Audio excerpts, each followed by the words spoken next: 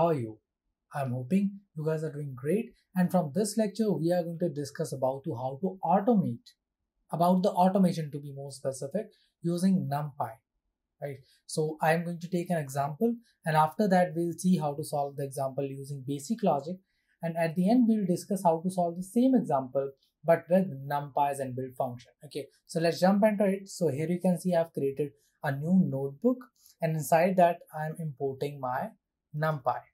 Okay, I'm importing numpy as np, and after that what I'm going to do, I am going to create a list for this point of time.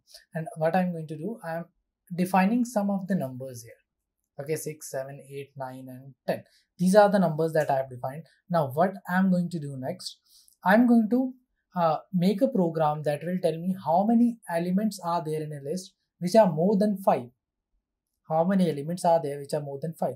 For that purpose, what should be the basic step that I need to follow if I'm not using numpy array? So the step is going to be, I'll go for I in list, means I'll go for each and every element from the list, and I'll check if that particular element is greater than 5.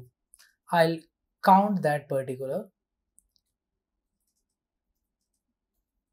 variable. I'm deletionizing a counter with 0. Every time I found the value more than 5, I'll increase that particular counter, and at the end I'm printing that particular counter.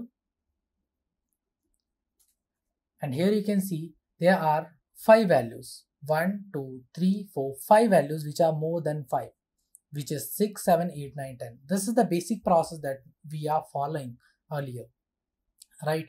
But what if we want to do this in just numpy arrays? So let's see what is the process to do the same with numpy array. So what I'm going to do, I am taking this particular list, but I'm converting this into a numpy array this time, np.array. I'm taking the same named as lst. So if I'm printing lst, this is the array that I'm having. So what I'm going to do now, I'm going to write something like this. Okay, colon. Okay, this is the process. Like what we are going to do, we are going to make a equation which will means we are going to define the equation in just particular line, in just one line. Okay, so how we are going to do it? Like if I'm writing lst greater than 50 or greater than 5 and execute it. So here you can see it is returning me few things. And what are those things? Those things are true and false. The shape of the array is going to be the same. Like here I am having 10 elements, and here I am having 1, 2, 3, 4, 5, 6, 7, 8, 9, 10 elements here as well. Now what is the difference? The difference is going to be like in the first 5 elements are false. Next 5 elements are true. That means wherever the value is more than 5, those values are true. Wherever values are less than 5, those are false. Clear? So this is a very simple process, how we can automate the process using numpy. Okay, and how to find all those elements. Earlier, how we can find the element, what we are going to do, rather than printing the counter, we are going to print that element as well. So these are going to be the element which are more than 5. Right, 6, 7, 8, 9, 10, and 5 is printed at the end, which is this cube, means total 5 elements are there. But if I'm talking about this process, what I can do, all I need to write is lst bracket open bracket close, execute it, and you will get all the elements which are more than 5. That's how easy it is, because what this is doing, this will tell you which are true, which are false. And if I'm passing this through the original list, what it will do, wherever in whichever index we are having true, we will print that value. Wherever I am having false, I will not print those values. So this is the basic approach. Means whatever we are doing here, same thing we can do here as well, to find all the elements which are more than 5. Now you might think how to find the length of all the elements, means how many elements are there. This is displaying you all the elements, but how many elements are these? So for that purpose, what I can do, I can write len in front of it and execute it, and we will get to know about the length of them as well. We are having total 5 elements which are more than 5, and those elements are something called as 5, 6, 7, 8, 9. Right, so this is something that you can do, like I'm printing those elements, and after that I'm printing that particular list as well. So we are having total 5 elements, and those elements are 5, 6, 7, 8, 9, 10. Earlier I need to write the logic by our own, but here I just need to define one line. Define in one line if we are working on NumPy arrays. And this is how easy it is.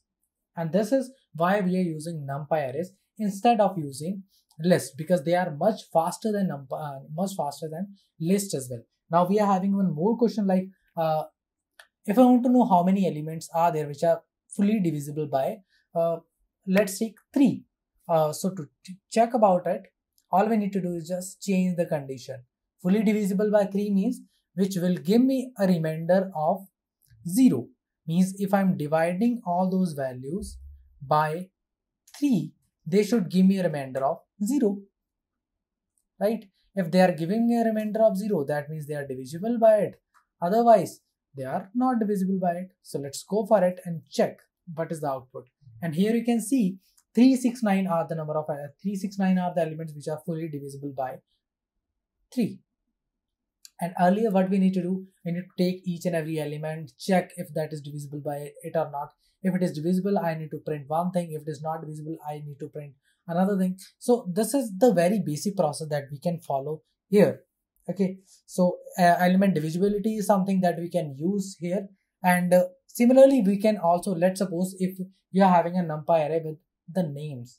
Okay, we are having some grocery item, or we are having, let's suppose some let's suppose marks, or anything we are having in terms of categories or in terms of strings. So what we can do, we can use this thing.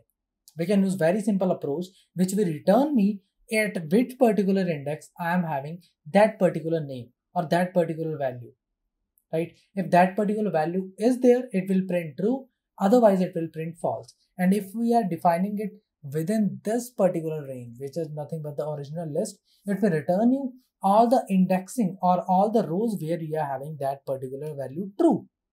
So this is pretty much it about how to automate the things or using basic processing in NumPy. Right? And this is very powerful as well. As compared to lists, they are much faster.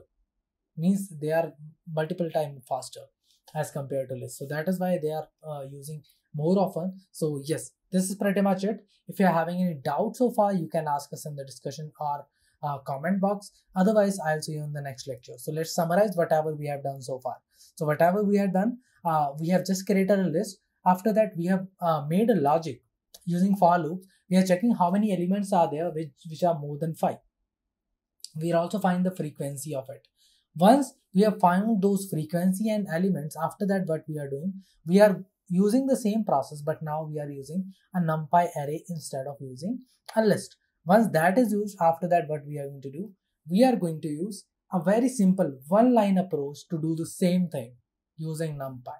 So that's how easy it is. So yes, that's pretty much it, and I'll see you in the next one. Take care then.